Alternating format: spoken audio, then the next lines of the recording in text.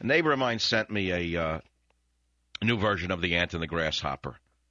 It goes like this. You all know the old version, right? This is for children only.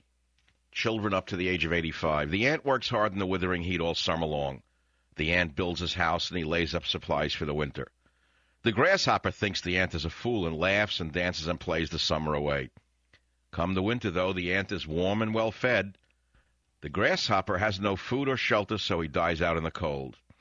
And the moral of the story, children, is be responsible for yourself. We were all raised on it, correct? Well, here's the Obama version. The ant works hard in the withering heat all summer long, building his house and laying up supplies for the winter. The grasshopper thinks the ant is a fool and laughs and dances and plays the summer away. Come winter, the shivering grasshopper calls a press conference and demands to know why the ant should be allowed to be warm and well-fed while others are cold and starving. CBS, NBC, PBS, CNN, and ABC show up to provide pictures of the shivering grasshopper next to a video of the ant in his comfortable home with a table filled with food.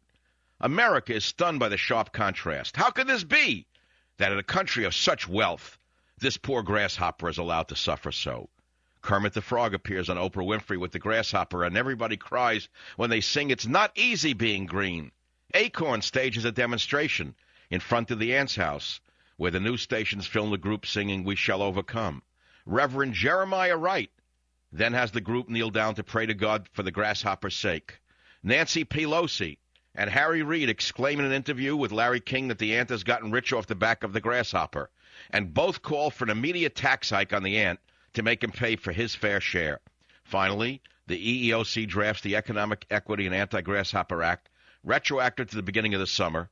The ant is fined for failing to hire a proportionate number of green bugs, and having nothing left to pay his retroactive taxes, his home is confiscated by the government green czar.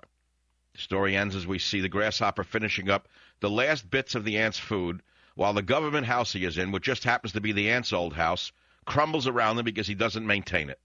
The ant has disappeared in the snow.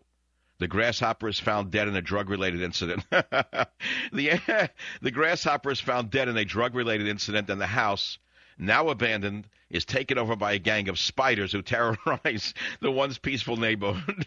Moral of the story, be careful how you vote in 2010.